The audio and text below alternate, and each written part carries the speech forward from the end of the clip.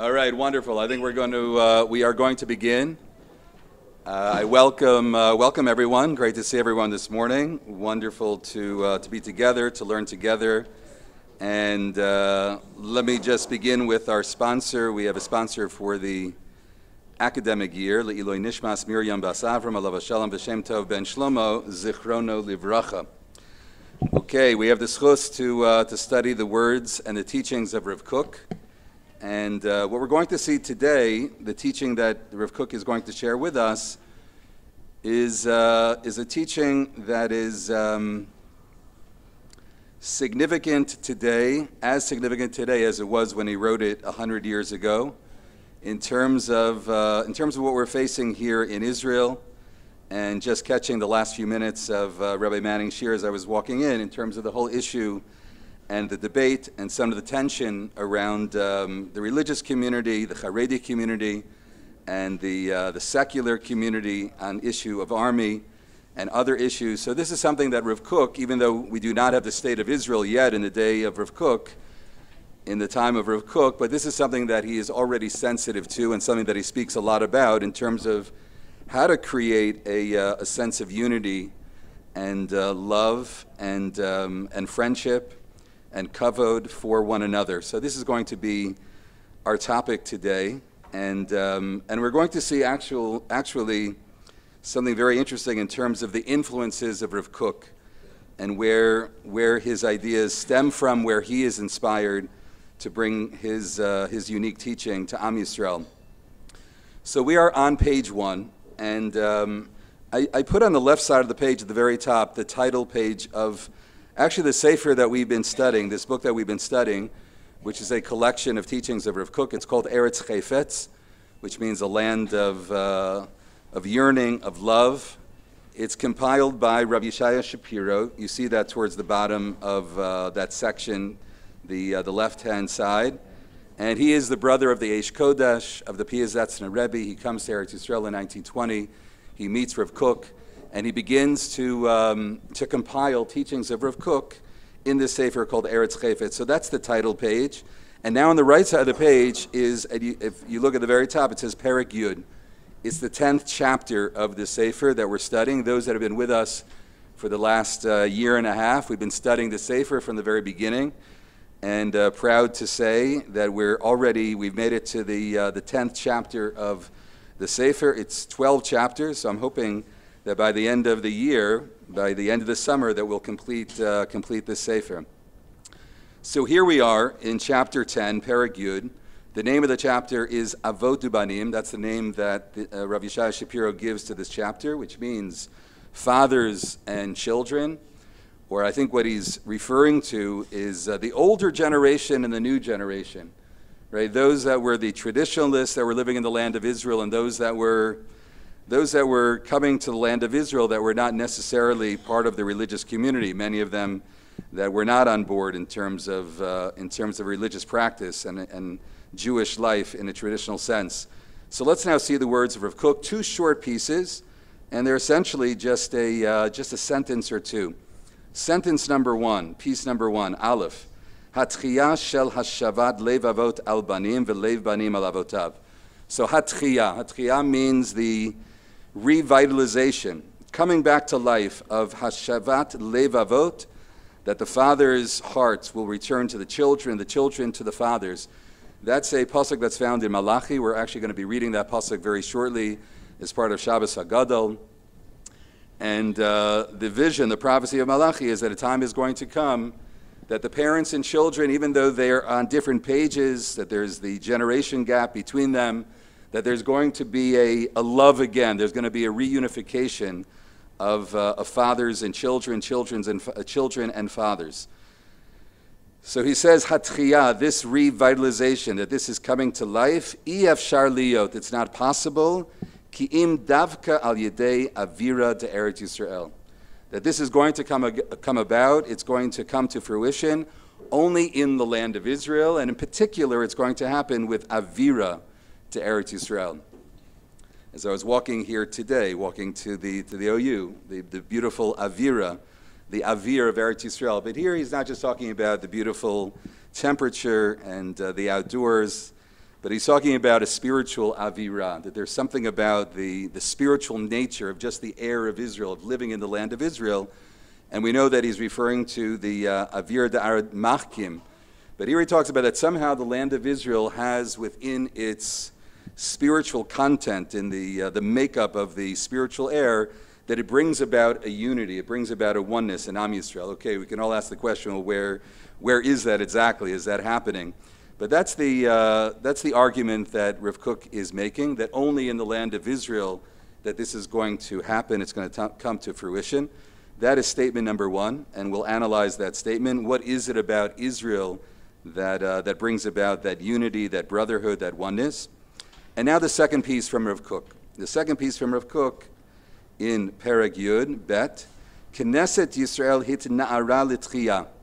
Knesset Yisrael, the Jewish people as a whole, hit na'ara, has been awakened l'tchiyah, to a revitalization, to a renewal, like tchiyat hametim, biyachas leratzon shel hador hatzair. And here he says something which is really fascinating, and he puts it out there. He makes the statement: how did it happen? How did it come to life again? This love for the land of Israel and the return to the land of Israel. Biyachas leratzon, it came through the will of the Hador Hatzair. It's come through the young generation. It's not the older generation, and again, really referring to his day, the religious community, those elders. It's not through them. They have not inspired the return to the land of Israel. How has it happened? Through young people, a young generation. Those are the facts. Right? The facts is that they are the ones that have come back to the land of Israel, this resurgence, this revitalization, this renewal of the love for the land of Israel. It's happened through the Dor Hatzair. Next line, HaKochot nit'oreru b'te'orah nifla'a u'mitma'amat. And it has happened this awakening has happened in an awesome way. Nifla'a u'matmahat. Timiha. Timiha means it's a wonder, almost miraculously, how this has happened, how the young people, the younger generation, have brought about this renewal. Ein b'shum ofen efsharut lahachni'am b'derech kivisha. We're not to try to overcome or to kind of suppress those feelings, right, and that yearning for the land of Israel that they have awakened the entire nation to. And there are those in the Jewish community at that time that were saying, let's distance ourselves from them, and that we're not to be inspired by them. Rav Kook says, no, we are to be inspired by an awakening that's coming from that generation, this younger generation. But what are we to do? Ki'im leromamam u'lesagvam. But we are to lift them up. Leromem, lesagvam.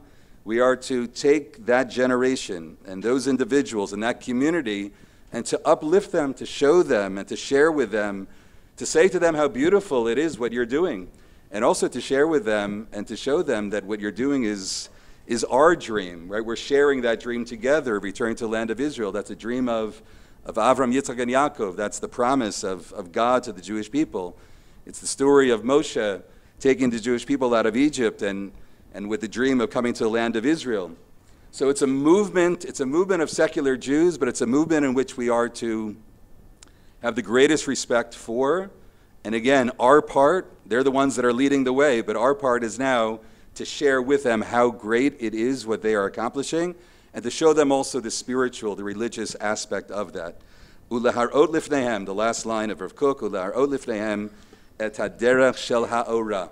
And we are to show them the light in what they are doing, haromei mavadira, the awesome light and the elevated light that's contained in their actions, in what they're doing in terms of bringing the Jewish people back to the land of Israel. So this is really classic, this is classic Rav Kook, classic, I would say, Rav Kook 101, in terms of the great respect that he has, the awesome respect that he has for the young generation, even though they're not a generation that are religious people necessarily, but he sees in them the goodness, and it's our role to show them and to share with them the greatness of their actions, and in that way to bring them closer to a religious life, to a traditional life. And one of the things that Rav Kook is trying to do throughout his lifetime is to bridge that gap. is to take the community that is the quote-unquote the Haredi community, the Yishuv Hayashan, right? Those that have settled here, those that are living here in Yerushalayim and throughout the country, the religious Jews that have been here and keeping a religious way of life for such a long time, and to kind of create a bond and a brotherhood and a respect for one another. And again, that's what I prefaced the shir earlier. This is something that we're struggling with today as well, where we may have differences, but how do we bring about that respect for one another and to see the goodness in one another? So this idea of Rav Kook, the importance of kind of creating this harmony and this oneness, I would ask the question, where does Rav Kook get this from? Where does he learn this idea? And it's interesting, we would think that this is just, it's sort of obvious. Is this not the way of the Torah? Doesn't everyone believe in this? Like this, isn't this every rabbi? But as we all know, it's not every rabbi, and it's not every community that's emphasizing this point, emphasizing this idea. So what I want to look at for a few minutes is to think about, where does Rav Kook see this idea? Where is he inspired by this idea? And there are two rabbis that I want to highlight in terms of the life of Rav Kook, where I believe that Rav Kook is inspired by their teachings in particular. One is the Chofetz Chaim, and not everyone is aware of this, but Rav Kook studies with the Chofetz Chaim, that he's a chavrusa with the Chofetz Chaim. Again, we think about the Chofetz Chaim in like one world, and Rav Kook is in another world. They're close friends with one another. Not only are they close friends, they're both Kohanim, and they share that commonality, and they're very proud that they're both Kohanim, and they begin to study together the laws of being a Kohen, not only technically what the laws are, but practically. They're both anticipating the possibility of the Beit HaMikdash, and they believe that we're getting closer and closer. The Chofetz Chaim writes about it as well, that we're moving into Atchalta de Geula. Not only Rav Kook, the Chofetz Chaim writes that as well, that he believes that we're moving into a period that we're getting closer to the time of Mashiach. And they begin to study together the laws of what it means to be a Kohen. We're reading those parshiot right now. And not just theoretical, but how to do it. That tomorrow morning, if there's a Beis HaMikdash, we're going to have to function as the Kohanim. There's actually a beautiful sefer called Shnei Kohanim Gedolim, the two Kohanim Gedolim, and it's about the Chofetz Chaim and Rav Kook, and about their relationship with one another, the learning that they do with one another. It's interesting that the Chofetz Chaim told Rav Kook that I do not want you to continue learning. They're learning together, meaning learning in a kollel. And he says, I see that you have the kochos, that you have the ability to be a great leader in OUisrael. And Rav Kook doesn't want to stop learning. He wants to, like many people, wants to just sit and continue his mystical learning, his writings. And the Chofetz Chaim says you have to stop. You have to become a pulpit rabbi, and that's what he does. He becomes a pulpit rabbi, and eventually becomes a pulpit rabbi. He comes to Israel, and in Yaffo, he becomes the rabbi until he eventually makes it to Yerushalayim. So they study together, and Rav Kook is very much influenced by the Chofetz Chaim. I want to share with you the following from the Chofetz Chaim. By the way, one of the things that's probably most well known about the Chofetz Chaim is the idea of Lashon Hara. Right? He becomes known by that name, the Chofetz Chaim, based on the sefer that he writes, and that sensitivity that he has in terms of Lashon Hara, in terms of not speaking negative about one another. And here the Chofetz Chaim, with all the knowledge that he has, and he's one of the greatest Gedolim of certainly of the last hundreds of years, that he devotes a lot of his writing to that topic. And think about that for a moment, that he's devoting writing and his teaching to the idea of Ben Adam Lechavero, in terms of how we are to respect one another, the sensitivity that we are to have for one another. And he senses that there isn't that kind of sensitivity that's needed, and he writes Sfarim just about that topic, about Chesed and about Lashon Hara. One of those books is called Shmirat HaLashon. So he has the Chofetz Chaim. He has another sefer called Shmirat HaLashon, which is guarding one's tongue. And he writes the following, and this is the bottom of page 1. Yesh lo le'adam hitazer bekol kocho la'asot shalom ben hatzdadim. So he writes the following, and again, this I believe is you could kind of, capture the life of Rav Kook to some degree in this one line of the Chofetz Chaim. And I'm sure they shared this idea together, and they studied this idea, and they not only were they Kohanim, but they also believed in this idea of what it means to be a Kohen, to be a person who loves peace. So the Chofetz Chaim writes, Yesh lo le'adam lehitazer, they to put in all of your effort, b'kol kocho, with all of your strength, la'asot shalom ben atztadim. You have to be a peacemaker. A person is to be a peacemaker. How to bring peace between individuals. V'lo yitatzel bazeh, you shouldn't be lazy about this. Afilu hu achashuv shel Yisrael. Even if you're an important figure, this is something that you need to be involved with as well. Right? Somebody in the community that's not getting along, family members not getting along, right? You're not supposed to ignore that. You're supposed to do everything that you can to be a part of that, to make peace. K'moshe matzinu vayakam Moshe vayelech el dasan v'aviram. Interesting, if I were to ask you, who is the peacemaker of the Torah? Who is the model of being a peacemaker? So everyone says Aaron, and you're probably right, it is Aaron.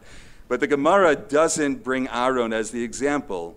The example that the Gemara brings, we'll see it inside in a moment, is that Moshe is the peacemaker. He represents a person of peace. And how do we see that? The story of Parshas Korach. And he goes to Datan ve'Aviram. Even though they're making trouble, he goes to their door, he knocks on their door and says, let's try to work things out. I know we're having a hard time, and you're having a hard time with me, but let's see if there's a way we can work things out. The Amru Razal, and our rabbis teach us, this is the Gemara in Sanhedrin, Mikan she'ein machzikim b'machlokas, that you should not hold on to machlokas. And that's always a problem with machlokas, right? Holding on to machlokas, right? All the stories in shuls where people aren't talking, and they ask why, and they no longer remember, right, Rabbi? It's like years later, I don't remember why I don't talk to this guy any longer, but I know that I don't talk to him. That's, what's that? And generations, that's right. It passes down, unfortunately. So that's what the Gemara says. Ein machzikin mikan she'ein machzikin b'machlokas. Now, by the way, I'll just show you the Gemara that he's quoting. This is the Gemara in Sanhedrin. It's Kuf Yud Amud Aleph above, and right in the middle of that paragraph, the middle of the line, it says, Vayakam Moshe vayelech el dasan v'aviram, Amar Reish Lakish, says Reish Lakish, and remember that name Reish Lakish for a moment. We'll come back to that. Amar Reish Lakish, Mikan she'ein machzikim b'machlokas. This is the source in the Torah that you're not allowed to hold on to machlokas. To Amarav, Kol ha-machzik b'machlokas over belav. It's one of the lavin. It's one of the 613 commandments of the Torah. Not everyone knows that. It's one of the 613 is not to hold on, not to be involved in machlokas. Shneimar v'lo yiyeh kekorach ve'adaso, that you are not to, and that's understood in the Gemara as a mitzvah or as a transgression. One of the 613, one of the lavin in the Torah. So that is the Chofetz Chaim. Let's read a few more words in the Chofetz Chaim. The Chofetz Chaim writes, Shmiras Halasha, and again, this tradition. Where does Rav Kook? Where is he inspired by this idea and this derech? I would say certainly one of the influences is the Chofetz Chaim on the life of Rav Kook. We'll read a few more lines. V'isa b'midrash, it says the following in the Medrash, Lefi shahalach Moshe lepischo shel dasan ve'aviram, says the Medrash, because he went to the door, he knocked on the door of dasan ve'aviram, zacha lahatzil arba tzadikim mipischo shel Gehenim. He saved 4 people from the door of Gehenim. Now what does that mean? Ve'elohen gimel b'nei Korach ve'on ben Pelas. That there were 4 people, says the Medrash, that were saved. Now, how were they saved from the Pesach of Gehenim? Because they saw Moshe Rabbeinu, and they saw his kindness, they saw his sensitivity, and they backed out. They backed out of the machlokas. We know that On Ben Pelas, that he's involved, right? That's the opening psukim of Korach, and somehow he disappears. And we don't know what happens to him. There are different interpretations. That's right, very good. So one interpretation is that his wife convinces him to get out of that machlokas. You're absolutely right. But according to this Medrash, the Medrash says it was when On Ben Pelas saw or heard about that Moshe Rabbeinu took the first step to try to make peace.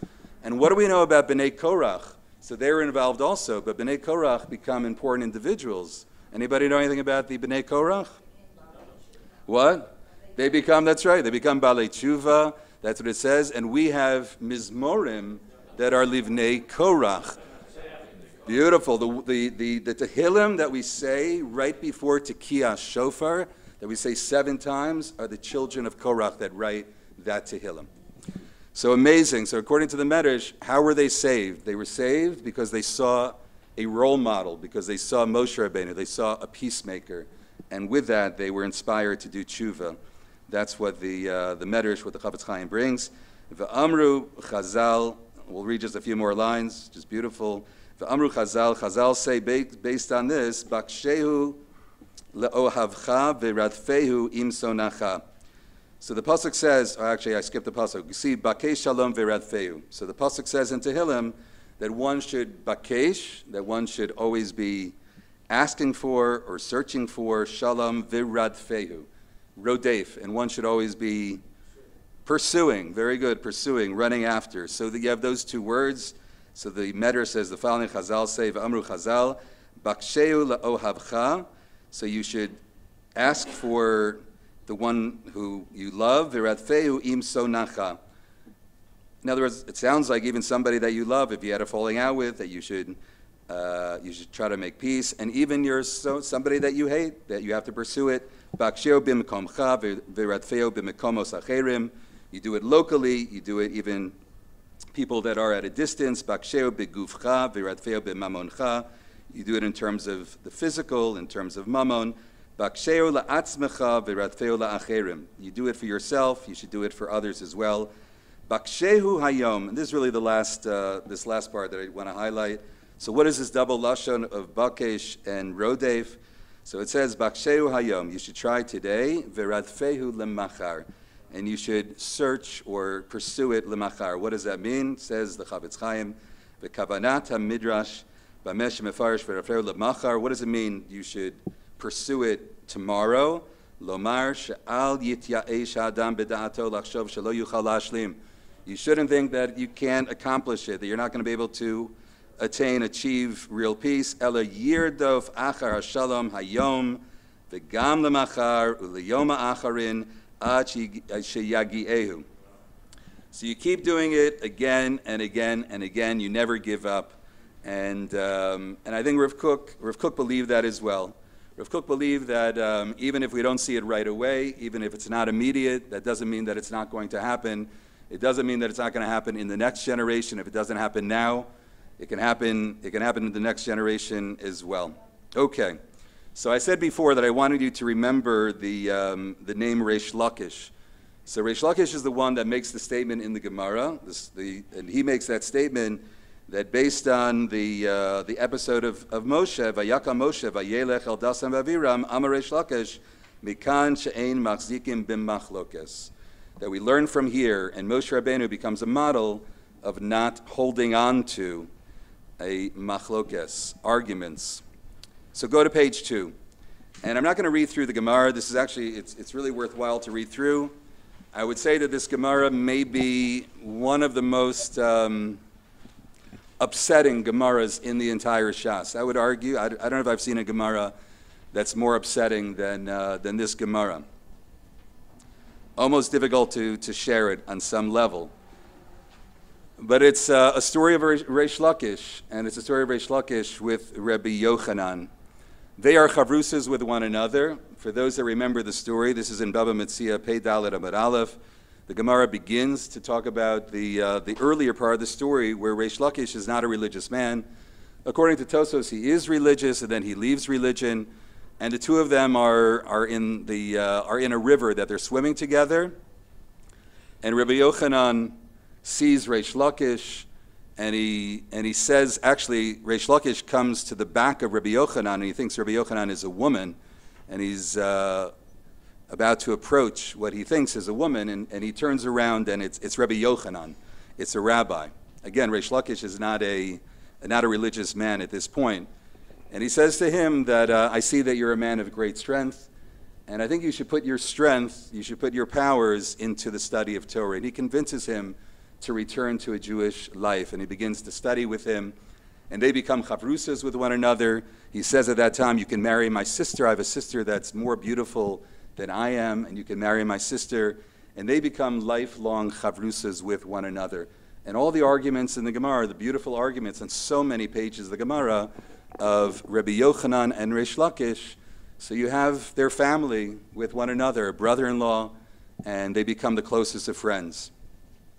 The Gemara then tells the following story. There's one day that they're in the Beis Medrash and they're discussing an issue of, again, technicalities of around Tumah and in terms of weapons. And at what point does a weapon, does a knife, does a sword become tamei? When does it become a utensil, so to speak? And at that point, Rabbi Yochanan says to Reish Lakish, this is something that you probably know a lot about because you were a thief, you were a bandit, and you probably know more about this than I do.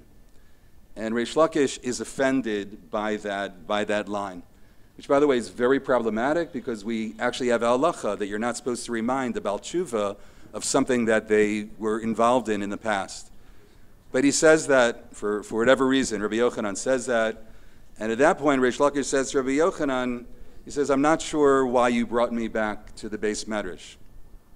He says, I was a Rav, he says, I was a leader amongst the bandits in my chevra, and here I'm a leader also, but I see that there's really no difference between the two. And it seems that both offend one another. What they say to one another is offensive, and at that point, they no longer speak to one another. They no longer are chavrusas. Not only are they not chavrusas, as the Gemara, but they no longer are talking to one another. And the Gemara then says, again, you can look at it, you can read it inside later, but Reish Lakish at that point, the Gemara says he passes away, that he dies, and he dies knowing, or maybe out of heartache, that he lost this relationship with Rabbi Yochanan. And then the Gemara says, Rabbi Yochanan also, that he passes away, and without ever making up, and also with a great pain, that there was a fracture in that relationship. This is the Gemara, and that's how the Gemara ends. I was actually looking over the last couple of weeks for some mefarshim and ways to kind of look at a more positive side, like to see like a little bit more. I haven't found anything. You can do research yourself if anybody finds anything, but to kind of see more of a positive light. I didn't find anywhere that kind of interpret this in a positive light. It seems that there is this happened, and in a very, very unfortunate story in the Gemara. And when I read that line of Reish Lakish in Sanhedrin, I thought about this Gemara. Reish Lakish is the one who says how careful we have to be not to be machzik b'machlokes, how dangerous that is, how terrible that is to hold on to machlokes. And that's Reish Lakish. I don't know when he made that statement. You never know in the Gemara when that statement was made. Was it made possibly after this incident where he himself, that he experienced machlokes and what it did to him, what it did in terms of family and his relationship. So this, again, this is an important influence in terms of where Rav Kook and ideas from the Gemara itself and from the Chofetz Chaim, what it means for the Jewish people not to hold on to machlokes. So we have to find a way, and this Rav Kook comes along and says, I see this generation, the young generation, and they're coming back. Let's see the good in them, let's build them up, let's have a relationship of love, and that's what we need for OUisrael. Did you want to make a comment, please? As tragic as that is, yeah. Sad. Yes. The positive of it is that they both looked like they had TORAH, and that they felt bad about it, but somehow they didn't get together. It's a good question. Yeah, I don't know. It's a good point. It's a good point. Even though if you look at the Gemara, they tried to convince Rabbi Yochanan to forgive him, and he's unwilling to do so. So it's very, very, very difficult. It's difficult. It's a difficult story. It's not a story that, has anybody heard that story before? It's not like the usual, like Divrei Torah that we give at Shalosh Shudas, with the Reish Lakish, Rav Yochanan falling out. I mean, it's not pleasant. Of the two Gedolei Adar, imagine Art Scroll, reading about Gedolei Adar that, they ended their life not speaking to one another. We don't know of it. Amazing that, the bar comes, yes, okay. What's amazing, by the way, I'll take one positive, and that is the Gemara is sharing it. The Gemara is honest about sharing. Does the Gemara have to include this story? Does Rav Ashi and Ravina, who are editing the Gemara, need to include this? No. Definitely not. So that's Definitely not. What? Exactly. They want, it's a lesson. It's a lesson as hard as it is to hear it, and how as unfortunate as it is, and to talk about Gedolim that have this kind of falling out, it's going to be on the page of the Gemara. It's going to be open to everyone to read. Yes?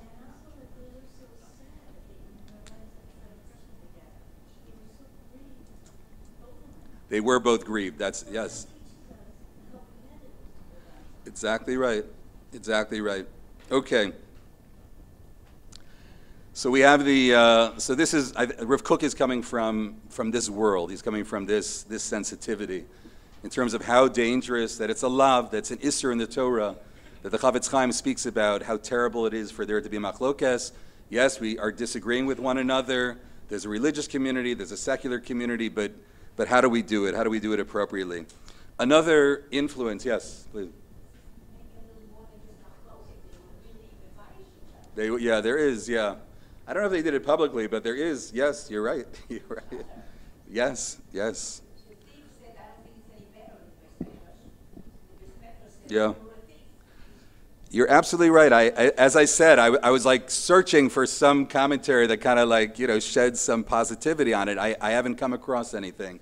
It's a very, very difficult, it's an extreme, as I said, it's almost like to share it. It's like, it's hard to even share this Gemara. It's hard to share it. But it's here, and you can read it. But this is Reish Lakish, and this is Reish Lakish who teaches. He's the one that then teaches that lesson. So let's come back now to Rav Kook in terms of his influences. So he's impacted by the Chofetz Chaim. Again, beautiful to think about the Rav Kook and the Chofetz Chaim. Just think about them sitting in a chavrusa together, their friendship. There's another personality very important in the life of Rav Kook. He doesn't ever meet Rav Nachman of Breslov, but Rav Nachman of Breslov is also a very, very important person in the life of Rav Kook. We know that he studied the works of Likutei Moharan. We know that he had what's called Likutei Tfilos, which are the prayers of Rav Nosson. It was on his shtender that he would use those tfilot on a regular basis, on a weekly basis. And he once said that I feel that I am a neshama, that I have the neshama of Rav Nachman of Breslov. That's what Rav Kook said. So one of the very beautiful parts of the teachings of Rav Nachman of Breslov is the love that we are to have for one another and to see the best in one another.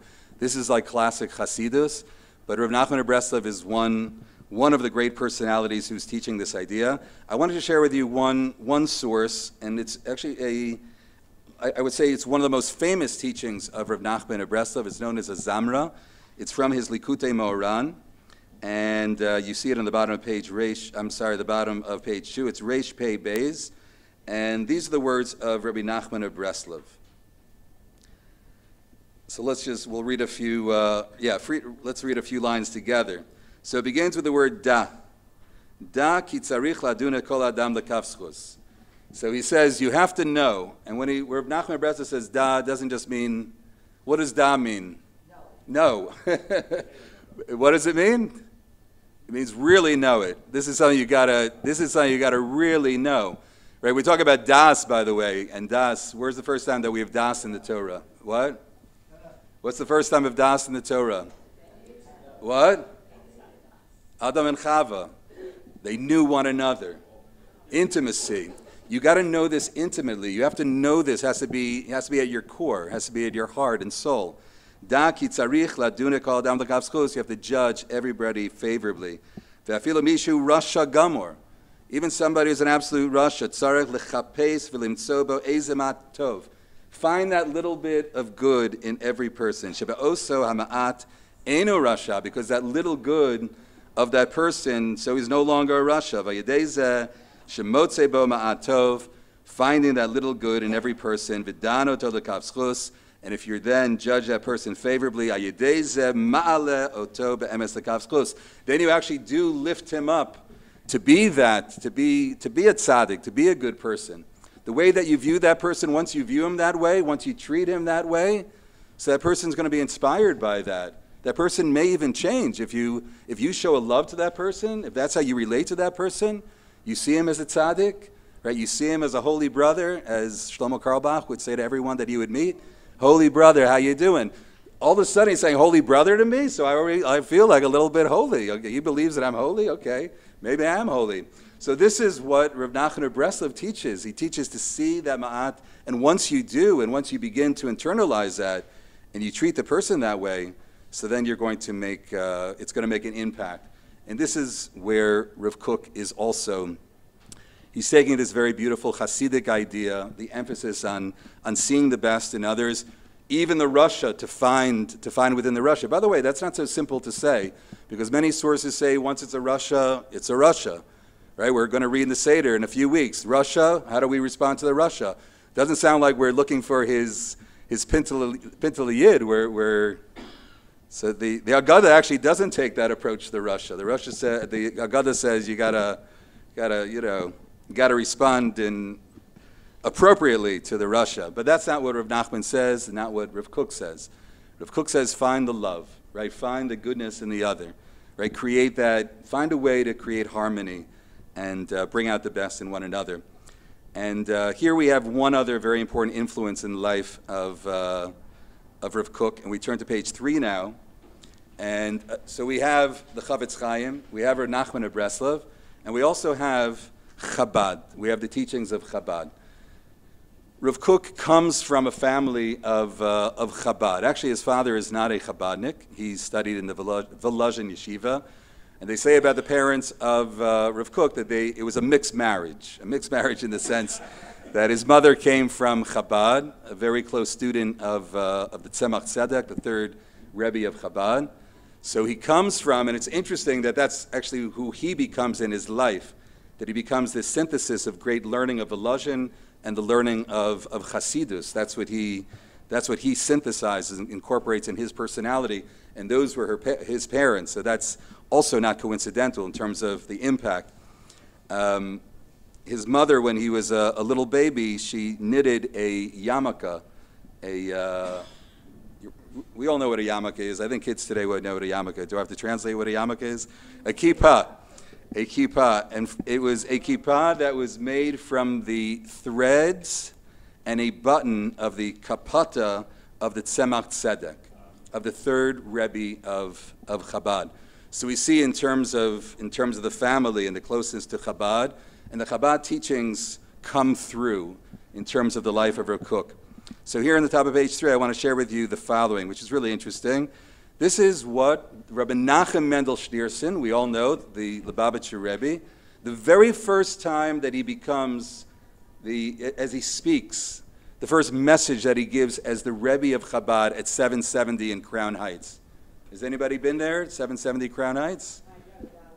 You got $1. Beautiful. Hold on to that. Or you can make a lot of money. You could put it on eBay if you like. So this is 1951, January 17th, 1951. This is the first time that Rabbi Nachman Mendel Schneerson speaks as the Rebbe of Chabad, as the new Rebbe of Chabad.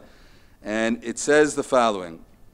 And this is, I guess, a description and a little bit of what he said. Second paragraph. Upon his arrival in America, the Rebbe quoted the Midrash. When you come to a city, do as its custom.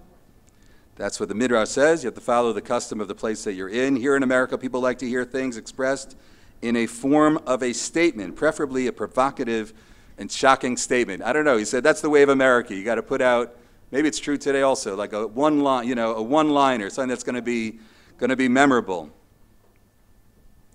I don't know if this is how it should be done, but when you come to a city, do as its custom. That's what the Rebbe said. So I'm going to give a one-liner to kind of to capture what it is, what Hasidus is all about. A statement then: the three loves, love of God, love of Torah, and love of one's fellow, are one. One cannot differentiate between them, for they are all one, of a single essence. And then he quoted the Baal Shem Tov. The Baal Shem Tov quotes the early sages: when you grasp the part of an essence, you grasp it all. Since the three loves are of a single essence, each one embodies all three. Okay, there's a lot to say about this, but what I want to highlight from this statement is something very simple, and that is, what is Hasidus? What is Hasidus according to the Baal Shem Tov? There are three principles of Hasidus. Loving God a lot, by the way, a lot. Devekus, that you feel the presence of God, that you really love God. Loving God, loving Torah, you got to love the Torah, and loving your fellow man, loving your fellow Jew. So that's Chabad, that's Hasidus. That's what the Baal Shem Tov said is unique to the Hasidic way of life. So actually, they talk about the Rav Kook, that he believed in those three loves, and he added one more love. He said that a Jew must have those three loves, and one more love a Jew must have. According to Rav Kook, what's that? Love of Eretz Yisrael. Love of Eretz Yisrael. That was missing, he said, up to this point, that it's time for me to bring that love back to the Jewish people. We've lost that in the Galut. We're talking about love of Torah, but how about the love of Eretz Yisrael? But what I want to highlight is the third aspect that the Baal Shem Tov speaks about of what it means to define a Jew or a Chassid. It means to love your fellow person.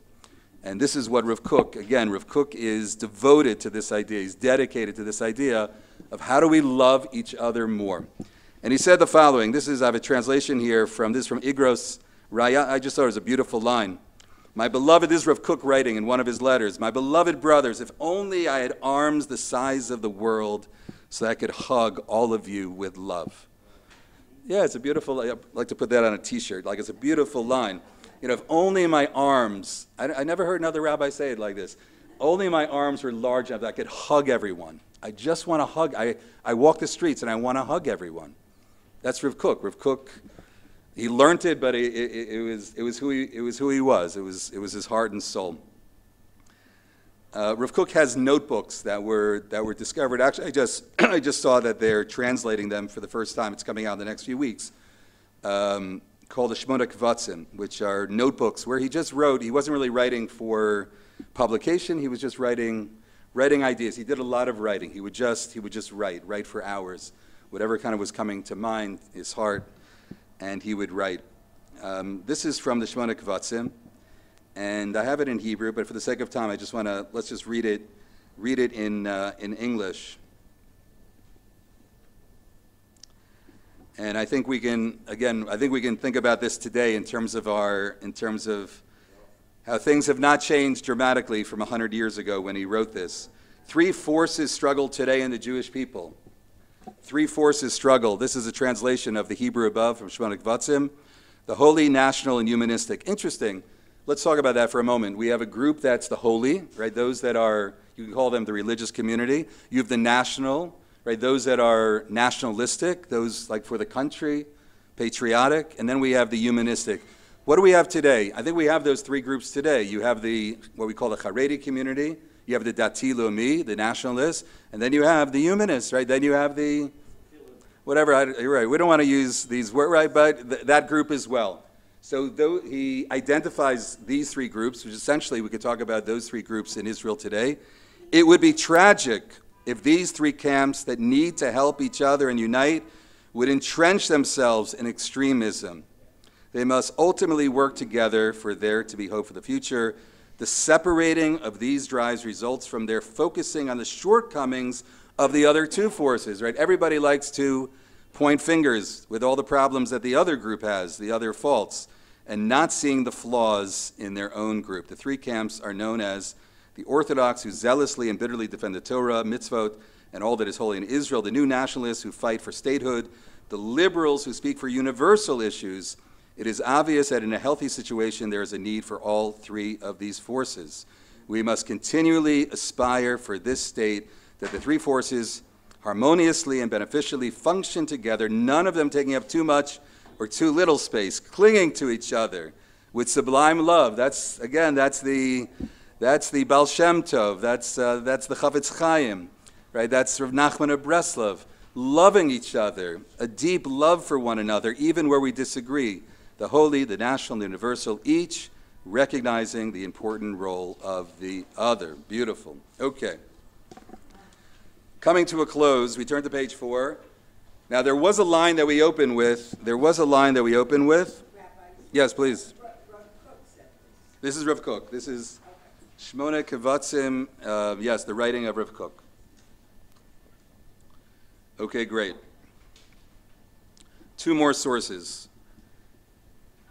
So the opening line, for those that remember, going all the way back to the beginning of our shir, the opening line, Rav Kook made a statement which actually is a radical statement. I'm not even sure exactly how to interpret it, but Rav Kook said this harmony and this unity and this brotherhood can only happen, says Rav Kook, only in Avira of Eretz Yisrael, only in the land of Israel that unity is going to come about. Now, why is that? In other words, unity of Am Yisrael, brotherhood, why do you necessarily need Eretz Yisrael for that? That's something that, can we accomplish that, achieve that outside the land of Israel as well? Shouldn't that be the goal, outside of Israel as well?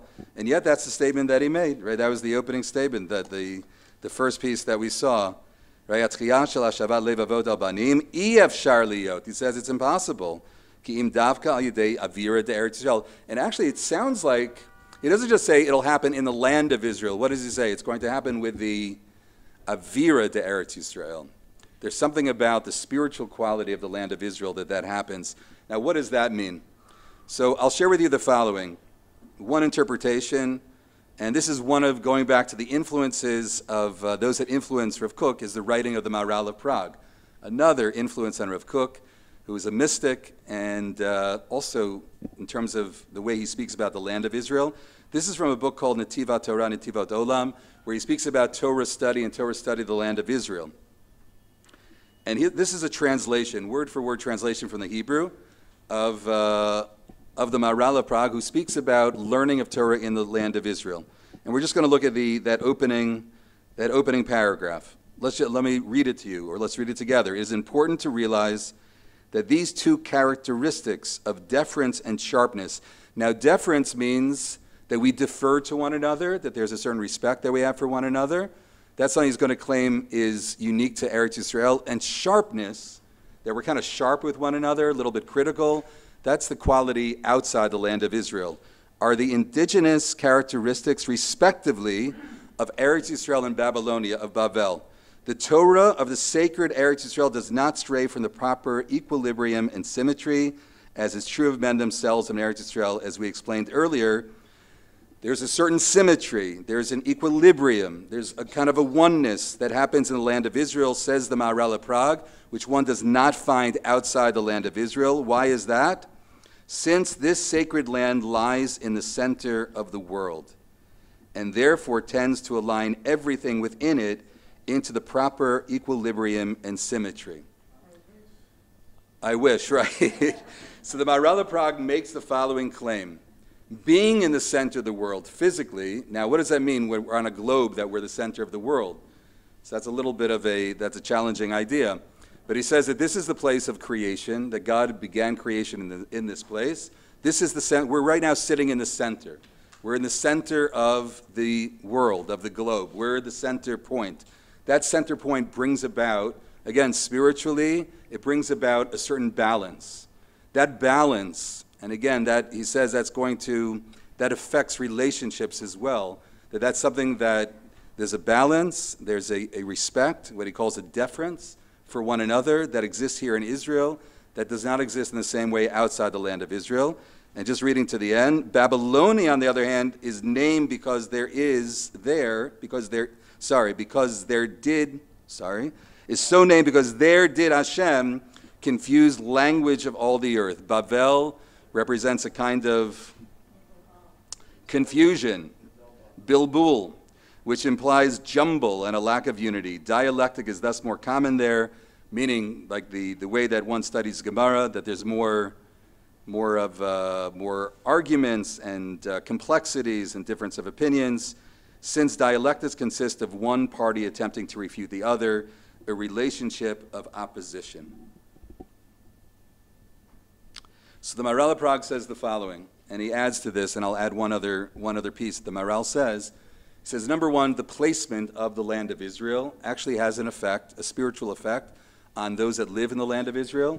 And he also says the fact that Nei Hashem Elokei Chabad, that the eyes of Hashem are on the land of Israel, and that oneness of God affects the oneness in the land of Israel, the oneness in terms of creating harmony in the land of Israel. I believe that this is what Rav Kook is referring to, that only with Avira, the Eretz Yisrael, only once we're in that atmosphere, that place of Israel, is the true unity going to be able to unfold in Israel. Again, we can ask the question, we don't see it yet, but we believe that it's there. Rav Kook believes that it's there. Rabbi believes that it's there, that potential is there. Maybe we're seeing it. Bezrat Hashem, maybe we're seeing it right now. Okay, I want to end with the following, and again, the idea, and this has really been the idea of the entire shir, is the idea of Rav Kook's, the love that he has, and the idea of creating peace and creating harmony within Am Yisrael, and the importance of that on the priorities of a Jew and what we believe to be most important as a people. We have Rashi. Rashi on the Torah says the following. Rashi is we all know is the great commentary of the Torah. And I don't know if this is something that you ever took note of. I actually just saw this for the very first time recently. That Rashi's comment, the very first comment on every book of the Torah, the way that he opens every book of the Torah, that there's one theme throughout. Now that's interesting, because you would think, well, it's a pasuk in the Torah, there's something, you have to address that pasuk. There are other commentaries that have a introduction, where let's say the Ramban before he begins Sefer Breshit, so he has an introduction. Before Shemot, he has an introduction. Rashi doesn't have an introduction, he begins his, as we all know, he just begins his commentary. So Rashi on the Torah, and we'll see it right now, Rashi on the Torah, every time he begins a new book of the Torah, there's one theme that he shares as you're about to begin the study of that book, and that is the love of Hashem for the people of Israel. So Breshit, the very first Rashi in Breshit says, why does it begin with the Breshit? Because the love that God has for the Jewish people, he wants to give Eretz Israel to the Jewish people, and therefore he begins with a statement that the entire world belongs to God, and I choose, says God, I choose who I'm going to give this land to. So the very first Rashi in Breshit talks about the love that God has for the Jewish people. Then Shemot, the very first Rashi in Shemot, speaks about what? The names, and the question is, why does God repeat the names again? And Rashi answers, because the chiba, because the love that God has for the Jewish people, so he repeats the names of the Shvatim a second time, even though we just had the names the previous parsha. Vayikra, the very first Rashi in Vayikra asks the question, what is the word Vayikra? And it says it's Lashon Chiba. It's a Lashon of love. The way that God addresses Moshe Rabbeinu, the way that God addresses his Nevi'im is with love. The love that he has for the Jewish people in contrast to others. We now go to the book of Bamidbar, and Bamidbar also asks the question in terms of enumerating, why do we make a count again of the Jewish people where we already have the count? Rashi says, the first Rashi in Bamidbar, because God loves the Jewish people, he wants to count them again and again. Again, the word chiba, actually in Shemot, Vayikra, and Bamidbar, the word chiba is used in all three of those Rashis. And then in Devarim, the first Rashi asks the question in terms of addresses the issue, or the question of the way that Moshe Rabbeinu gives rebuke to the Jewish people. And Rashi says he gives rebuke in a way that he doesn't say it outright, that he doesn't say it expressly, because the love that he had for the Jewish people. Interesting to note that Rashi, the way that he begins every book of the Torah, is all about love for Am Yisrael. And Rashi didn't necessarily have to do that. I believe that Rashi was presenting that as his opening statement as we're studying the Torah. Again, Rashi has in front of him, the thousands of chazals, and that he chose that idea to begin every book of the Torah about the chiba, the love that Hashem has for the Jewish people. There's a statement there that Rashi is teaching us in terms of the importance of love. And this, just to end, this brings me to a final episode or story with Rabbi Aryeh Levin, who was the tzaddik of Yerushalayim. He was a very, very close friend, and to Rav Kook, a Talmud of Rav Kook. So at one point in his life, Rabbi Aryeh Levin says to Rav Kook, how is it that you have so much love for Am Yisrael? I've never met a person that has the kind of love that you have for Am Yisrael. And Rav Kook said the following. It says in the Torah, it says that Hashem has love. The pasuk is, Banim atem la Hashem Elokeichem. God, when he speaks about the Jewish people, he says that they are my children. And Hashem speaks about Am Yisrael as if they're the most beloved of his children. And Rav Kook says if that's true of Hashem, that Hashem treats every Jew as his child, so I also treat everyone as a child, as a beloved, as a relative, as a family member. And v'halachta b'drachav, that I walk in the way of Hashem.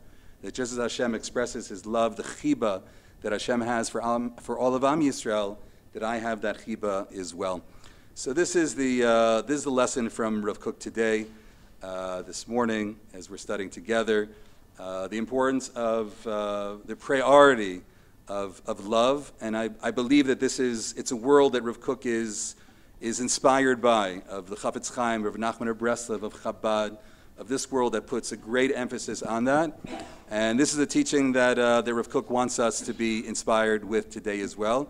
Be'ezrat Hashem, I think we're seeing more and more of this, with as we're all aware of in terms of the difficulty and the challenges and the tragedy around the war, but a unity and a love and a respect that we're seeing amongst our people today is something that Be'ezrat Hashem we should continue to grow with and continue to strengthen Am Yisrael with.